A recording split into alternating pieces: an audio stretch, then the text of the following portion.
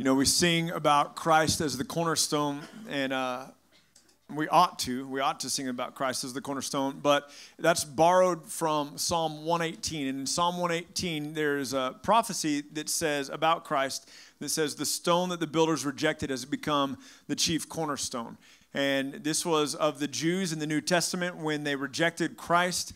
And speaking of the scripture, it says, quoting about Christ, but referencing Psalm 118, they said, do you not know that the stone that the builders rejected has become the chief cornerstone? And so the idea of the cornerstone being Christ, we don't think about it very much anymore, but in our culture, the idea of a cornerstone is the idea that you would place the cornerstone and then the rest of the building would be built off of that cornerstone so that the shape of the building would be square, that it would be true. And so when we say and we proclaim through song that Christ is our cornerstone, what we're saying is that He is the measure of our lives. He is the means by which we give shape to our life and dimension to our life. Our lives are built off of Christ. He is our standard. And so I love being able to sing that. And I hope that maybe the next time you're thinking about Christ as the cornerstone, you will ask that that be true of your life, that your life be shaped and built off of who Jesus is. Join me, if you would, in Psalm 22 as we continue the longest Advent series ever. And we started our Advent series 9 weeks ago. I was joking in an earlier service, maybe the first service, they all kind of run together, that in a couple of years, I'll start our longest Advent series ever the first Sunday of January. And we'll just we'll just say this whole year is the Advent, the coming of Christ, and we'll cover it all. But Psalm 22 is where we are today. Here's what we have on tap. Our theology is this: the Psalms are songs that speak to the coming Savior and the longing of the people for Him. The application is we ought to desire with deep longing the return of Jesus. And our prayer is, come, Lord Jesus, come. Family focus this week is this: Jesus came once and is coming again. Jesus came once and is coming back. So this idea that the Psalms are songs that speak to the coming Savior and the longing of the people for Him, to be fair, not all of the Psalms speak directly to Christ, but many of them do. And as we consider the Psalms, as we think about the Psalms, a lot of them are written by David. I grew up thinking that King David wrote all the Psalms. He wrote a little over half. And so David writes in the Psalms of who Christ is, but David also writes about kind of his emotions, and when he's had a good day, he blesses the Lord, and when he's had a hard day, he asks for the Lord to intervene, and there's a lot of emotion caught up in it. But the Psalms speak a lot about Jesus. We've already referenced Psalm 2 and Psalm 110 in this series. We could do Psalm 8, Psalm 16. There are a lot of different Psalms. You're going, well, Ryan, that's only 5. I understand, but there really are a lot of different Psalms. We could do an entire, probably annual series on the Psalms and how they are referenced and used in the New Testament. But I'm going to start with us today in Psalm 22. And this psalm is particularly interesting because it speaks about the crucifixion of Jesus. And Psalm 22, I'm not going to keep reading. I'm just going to read the first line and then pause so you don't get frustrated with me, because I know I do that all the time. But Psalm 22:1 starts this way: my God, why have you forsaken me? And you might recognize that from Matthew 27:46, where Jesus is on the cross. And from the cross, he says, my God, why have you forsaken me? And I was taught all growing up, I was taught my entire life, that God forsook Jesus. I've been preaching now for 30 years. For the first 20 years of my preaching, I preached that God forsook Jesus. And I'm going to show you today why I don't believe that God forsook Jesus. And if you have questions, I encourage you to ask them of me, all right? So we've made it through the first 3 services with everybody seeming to be okay. But if next week our congregation's cut in half, then we'll know, all right? So here's the thing. In John chapter 8, Jesus says, the Father is always with me. Jesus says that in John chapter 8. Now, that's important because Jesus says that about his Father. But of more significance to me is John chapter 16, where the night that Jesus is arrested, at this point, Judas has already left to betray Christ. Jesus is alone with the 11, and Jesus says to the 11, you are all about to leave me. You're going to forsake me. And he says, but the Father is always with me. The Father never leaves me. So Jesus himself has said at least twice in the book of John that the Father is always with him and doesn't leave him. So that has to count for something. that Jesus says that. Furthermore, in John 14, also the last night of the life of Christ, he says, if you've seen me, you've seen the Father. He says, I and the Father are one. He says that in John chapter 8. We know then that Christ says, I and the Father are one. Christ also says the Father never leaves me or forsakes me. And so why then would Jesus say from the cross, here's the other thing. Let's get into the weeds. Ask me later about Hebrews 13. Why would Jesus say, my God, why have you forsaken me? Now, if I was trying to call your attention to a movie, okay, I might be able to do something like this and say, we're going to need a bigger boat. What movie have I just referenced? Jaws. Super easy, right? When I was 13 years old, my sister Haley, who was 10 at the time, she and her friend wanted to go see a movie. She asked my mom if she and her friend could just go by themselves. And my mom said no, and the friend's mom said no. And they said, well, you can go if Ryan goes with you. He's 13. We'll drop you off if Ryan goes with you. And I was like, I don't want to go see a dumb princess movie with 10-year-old girls. No, thank you. Like, I have never in my life been cool. I was certainly not cool at 13. And I was so afraid that this would hurt any chance I ever had of being cool, because I was with my 10-year-old sister and her 10-year-old friend at a princess movie. And I got to say I was wrong, because The Princess Bride was like one of the greatest movies ever, right? It was such a great movie. And I'm so glad I went, because I probably wouldn't have seen it if I hadn't been made to see it with my sister. And all I got to do is say, as you wish. And if you throw yourself down a hill while saying that, you're like, man, I know exactly what movie you're talking about, right? Stop that rhyming, and I mean it. Anybody want a peanut? And you're like, dude, it's a great movie. You only have to say a line to call your mind to it. Let me give you another example. It's right there in your Bible where you're already looking. If I were to say to you, the Lord is my shepherd, I shall not want. What have I just given you? 23rd Psalm, okay? And those of us who grew up in and around church, do you remember that there was a time that like you had your little New Testament Bible, and it had the New Testament, but it had the Psalms, but like the 23rd Psalm would be like in the front, or something like that. It was in the opening pages of the Bible, or you were taught to memorize it from the time you were very little, or your grandmother had it in calligraphy next to her hand towel in the bathroom, so that as you're drying your hands, there's the 23rd Psalm. It's either that or footprints in the sand. Everybody's grandmother had one of those two things in the bathroom. And like we know it. Now, chapters weren't assigned to the Bible until 1200 AD. There were no chapters in Jesus' day. So if Jesus wanted to call the mind of his audience, he's hanging on the cross, but he has an audience. If Jesus wanted to call the mind of his audience to a particular text, how would he do that? He would quote the first line, okay? This is how rabbis would teach. This is how the Jewish rabbis would teach. Okay, so for example, next week we're going to be in Isaiah 53. Isaiah 53 verse 1 says, who has believed our report, and to whom has the arm of the Lord been revealed? And that was how you would identify that psalm. Or, the Spirit of the Sovereign Lord is upon me, because he has anointed me to preach good news. Isaiah 61. Or, behold the servant of the Lord. Isaiah 42. And so what you would do is these opening lines were the ways for people to know what you were talking about. Okay, now you and I are not first century Jews, and also as Christians, we're not really good, if we're just being honest, we're not really good at knowing the Bible. But the Jews who were gathered around the cross that day did know the scripture. And when Jesus said, my God, why have you forsaken me? He was calling their attention to this psalm, and let me show you why. It's because this psalm deals with the crucifixion of Jesus. Now, if you don't write in your Bible, that's okay, but if you're okay with writing in your Bible, I like it, because I make all sorts of notes in here for me. If you're okay writing in your Bible, I would recommend that next to verse 1, you jot down Matthew 27:46, so that you can remember where that's quoted from in the New Testament, okay? So, Matthew 27:46. And then he says here in Psalm 22:1, my God, why have you forsaken me? Why are you so far from saving me from the words of my groaning? Oh my God, I cry out by day, but you don't answer, and by night, but I find no rest. Yet you are holy, you are enthroned on the praises of Israel.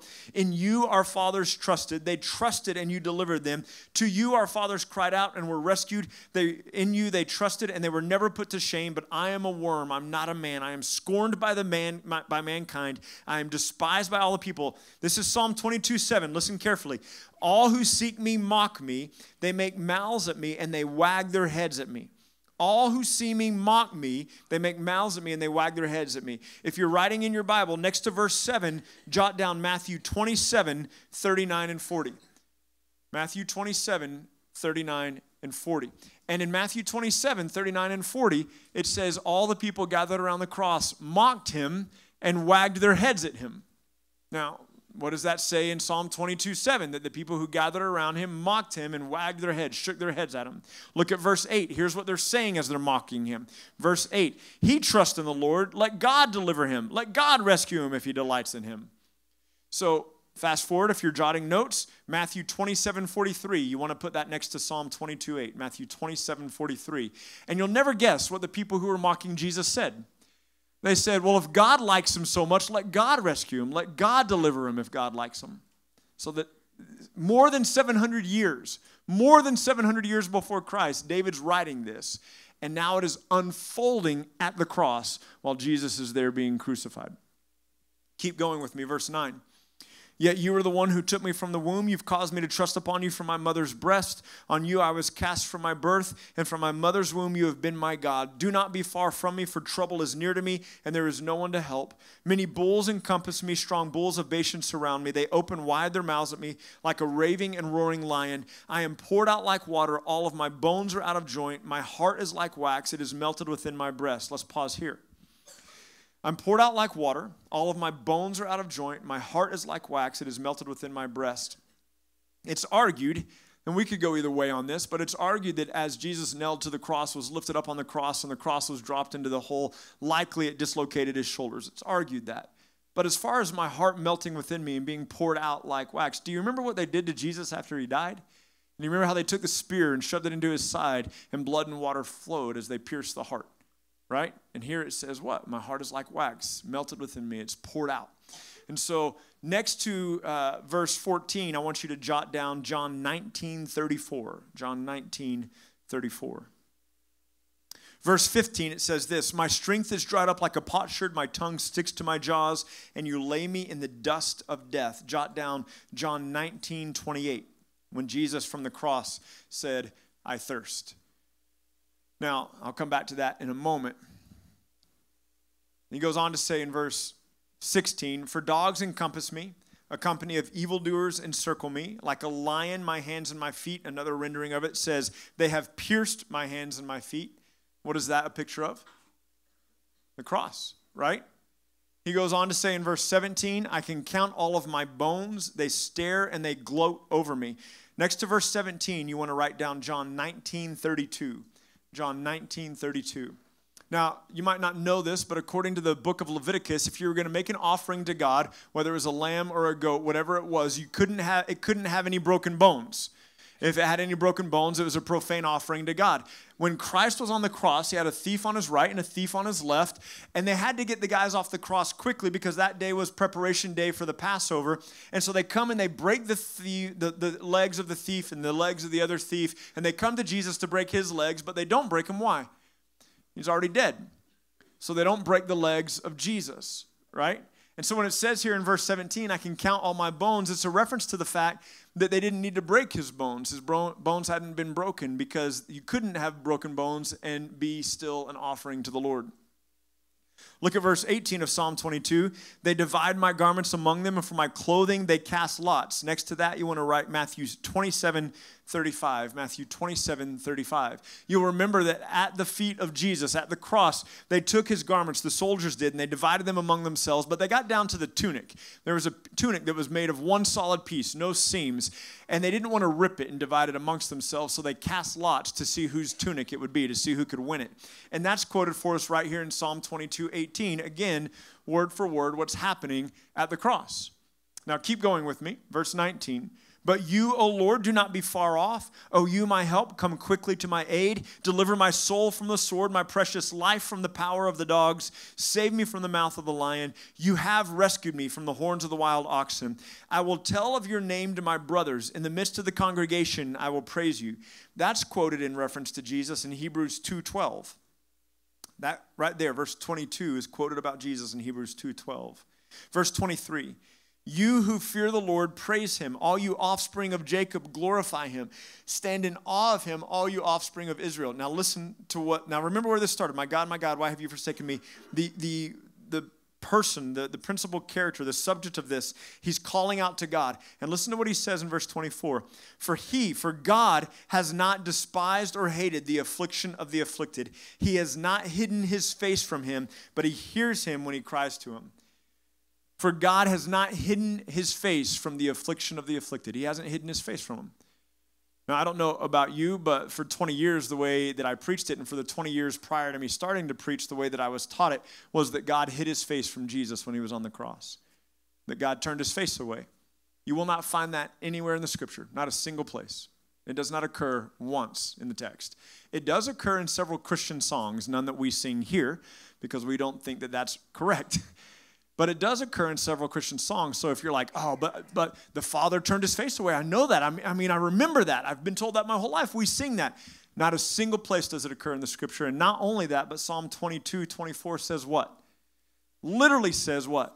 He does not turn his face away. Okay? He does not turn his face away. So if Jesus says, the Father is always with me, the Father never leaves me. And if Jesus says, though you abandon me, the Father will not forsake me. And if the scripture says the Father does not turn his face away from him, then what conclusion ought we to come to? That the Father is still with Christ. How can the Trinity be broken? How can the Father and Son that have perfect unity not have perfect unity? If we're supposed to look at the relationship between the Father and the Son as an example for God's relationship to us, and if God can forsake the Son, then what gives us a chance? Right? Not only that, but Jesus in John chapter 12, the last night of the life of Christ, John from 12 through 18 is the last night of the life of Christ. It's a lot of chapters covering the last night. But in John chapter 12, Jesus says this, Father, my heart is troubled. What should I say? Save me from this hour? No, it's for this reason I've come to this hour. So Father, glorify your name. And God answers from heaven and says, I have glorified my name and I'll glorify it again. Meaning this, the cross is the means by which God was what? Glorified. Glorified. Go read John chapter 17. Read the first 2 verses of John chapter 17, and you're going to find that Jesus in his prayer, moments before he's arrested, says, by this are you glorified, and by this am I glorified. So the cross glorifies the Father and the Son. And that's right in line with what Paul says in Philippians 2, 5 through 11, and towards the end of that section where he says that Christ was obedient to the point of death, even death on the cross, and therefore, because of Christ's obedience in the cross, God exalted him to the highest place and gave him a name that's above every name. The cross was for the glorification of the Father and for the glorification of Jesus. Not only that, but we're invited to join Christ at the cross.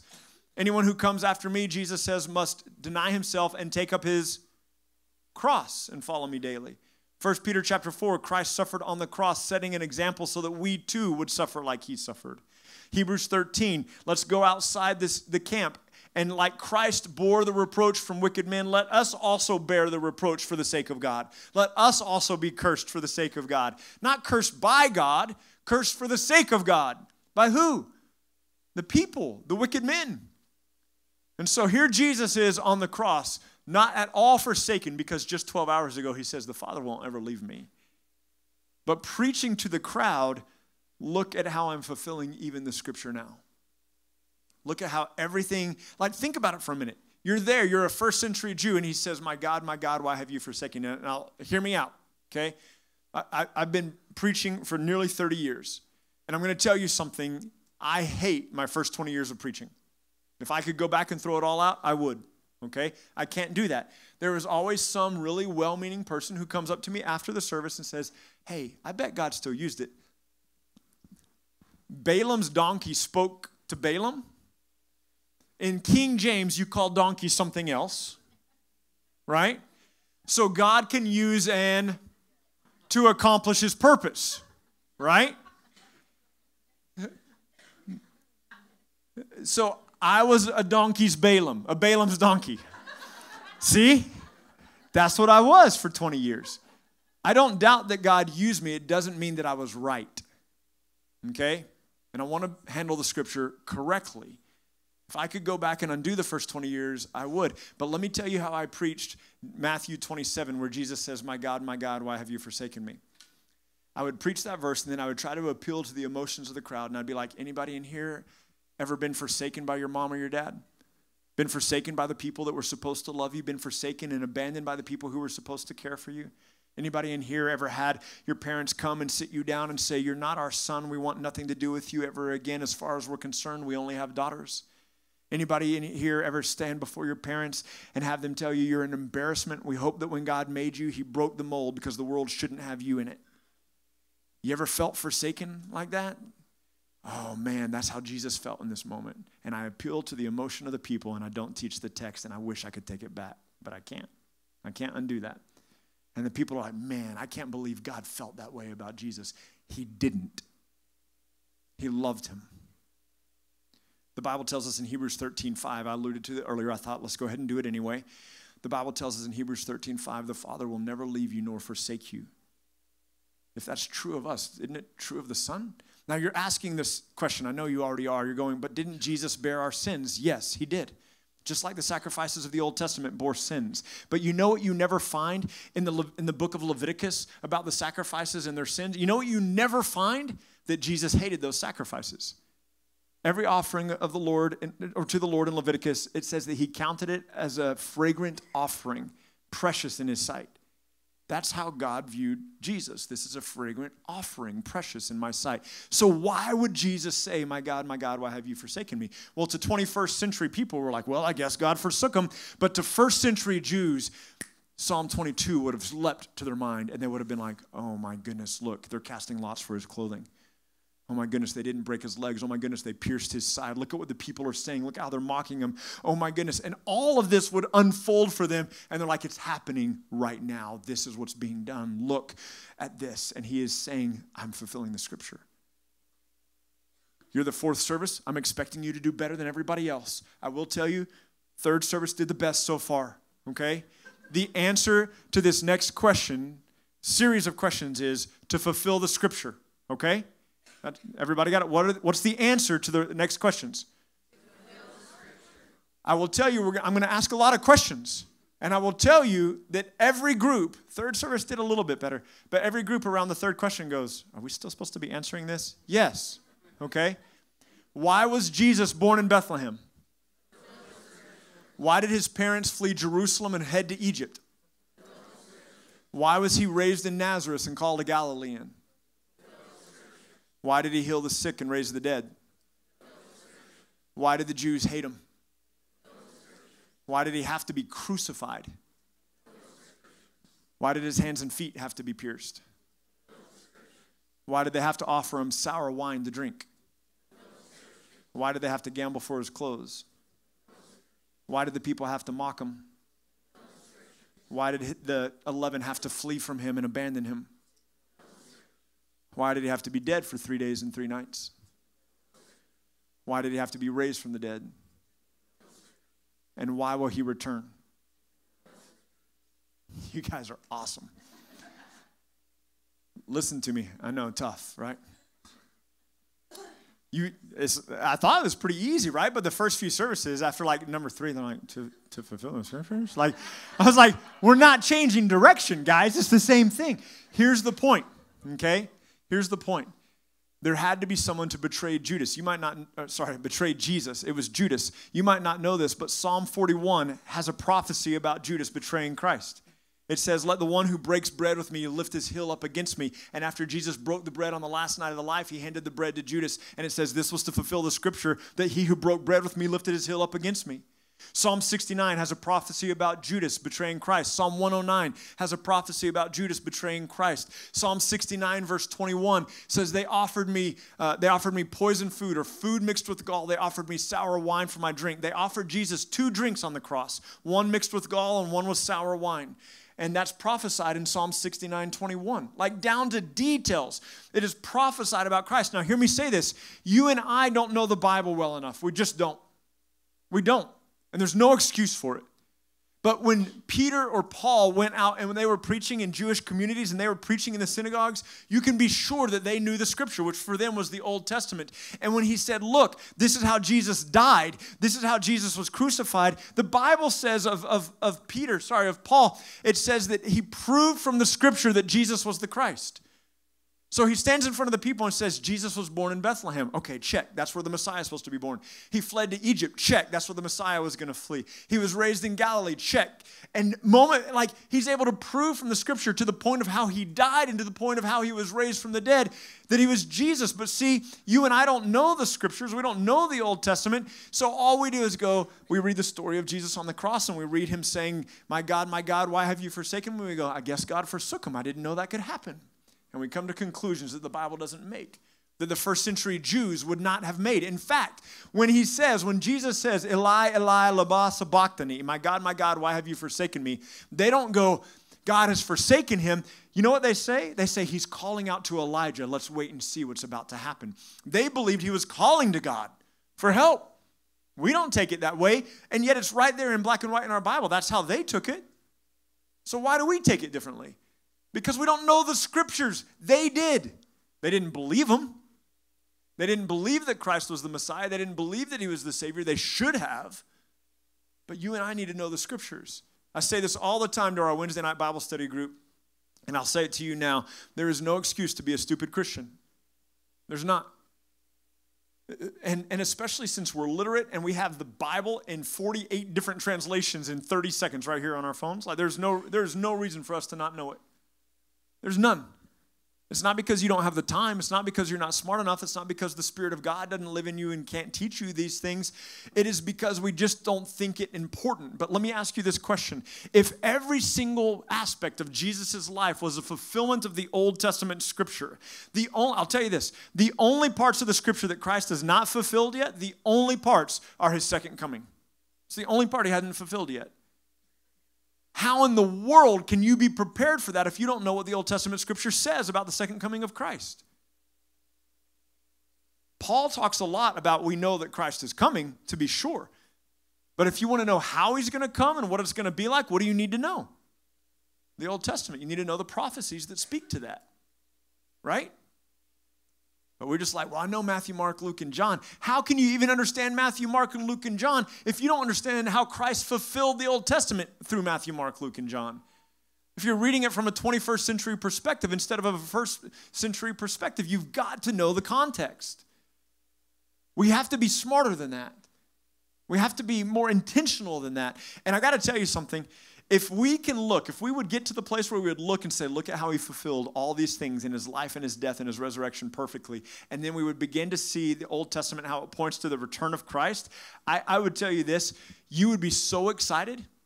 You would be so excited for the return of Jesus. I think part of the reason that we're not super excited about the return of Christ is because we don't understand how the scripture points to the return of Christ. And if we understood the Old Testament texts about how it points to the coming of the Savior, we'll talk about some of this next week in Isaiah. But if we understood what the Scripture said about the return of Jesus, you wouldn't be able to contain the joy you felt about it, because you'd be able to say, oh my goodness, everything he did in life, he did to fulfill this Scripture. And look at all these promises about his second coming. You would know with assurance and with confidence that every single one of those things he's going to do just as it said it was going to do. I mean, if Psalm 69:21 can tell us the two types of drinks he'll have on the cross, don't you think the prophecies about how he's going to return are probably pretty precise? And so if only we could go, man, look, I get it. Leviticus is boring. It is. You get to the Psalms and you're like, man, at least I'm in the Psalms now. I'm not in Leviticus, you know? I'm glad to be reading the Psalms. And we look at the emotion of it and look at David's passion and look at his joy and look at his sorrow. We get out of Leviticus, we're like, that's so boring. 3 pages on cleansing a leprous house. I just don't care about that, right? But hear me say this. The doldrums of Leviticus and the emotional exuberance of Psalms both point to Jesus. Leviticus points to Christ. Psalms points to Christ. And we've got to be the kind of people that say, look, I don't want to just read these things and kind of get glimpses into David's life. I want to read these things and see Christ, my Savior and my King. You will enjoy the New Testament so much more if you understand the Old Testament. You will.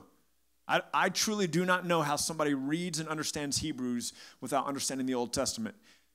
The author of Hebrews quotes the New Testament or the Old Testament in every single chapter of Hebrews.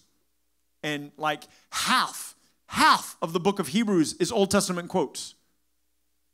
How can you understand the book of Hebrews then if you don't understand the Old Testament? I'll just put it to you this way. If you leave here and you're mad because I don't like turkey and you're never coming back, and you're going, we're going to find the new church. And you go to a new church and that person is preaching the book of Hebrews to you. And when they get to those Old Testament quotes, they don't take you back to the Old Testament to show you what those quotes meant in the Old Testament. Go somewhere else. Find a different place. Because I can make up all sorts of things that sound really good and convincing. But if we'll be faithful to the text, it will faithfully reveal Jesus. So why did Jesus say, my God, why have you forsaken me?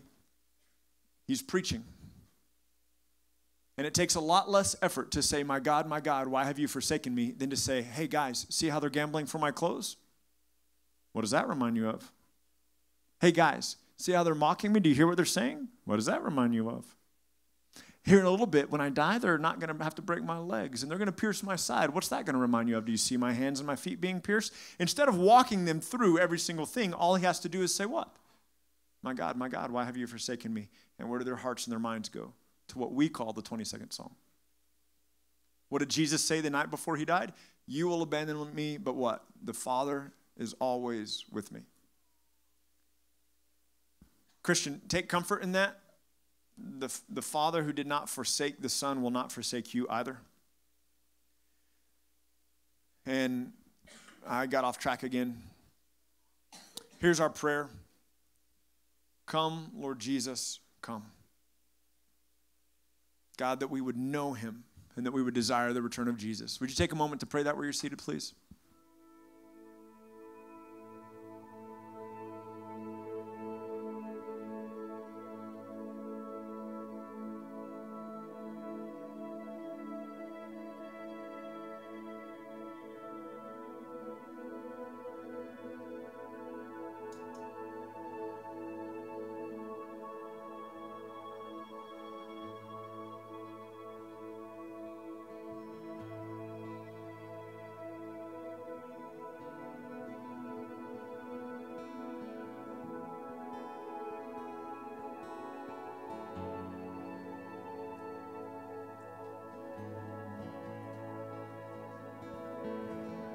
Lord God, I thank you that the scripture reveals Jesus.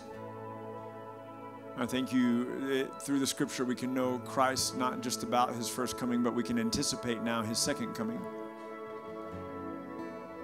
I thank you, God, that we who have put faith in you will never be forsaken, will never be abandoned, will never be forgotten. I thank you, God, for the confidence that we can have that just as Christ has fulfilled every single thing about his first coming, so also he will fulfill every single thing about his second coming. There's not a doubt in our mind that one day the clouds will roll back and Christ will be revealed and we will see him face to face, and we look forward to that day. I thank you, God, that our righteousness does not depend upon us, but depends upon you. I thank you, God, that it is by faith and not by works that we have been made whole and saved.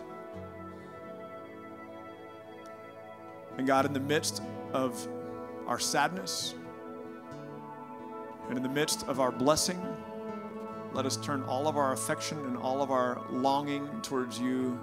And God, we say with all the saints throughout history, come, Lord Jesus, come.